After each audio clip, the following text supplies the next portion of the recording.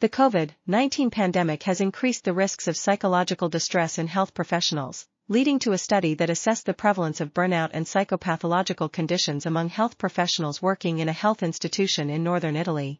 The study found that 71.2% of participants had scores above the clinical cutoff for state anxiety, while 26.8% had clinical levels of depression, 31.3% of anxiety, 34.3% of stress, and 36.7% of post-traumatic stress.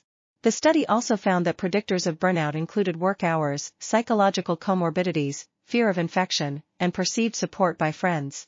Additionally, female gender, being a nurse, working in the hospital, and being in contact with COVID-19 patients were predictors of emotional exhaustion and depersonalization, while age was a predictor of reduced personal accomplishment. The study highlights the need for monitoring and timely treatment of burnout and psychological symptoms among health professionals during the COVID-19 emergency. This article was authored by Emanuele Maria Giusti, Elisa Pedroli, and others. We are Article.tv, links in the description below.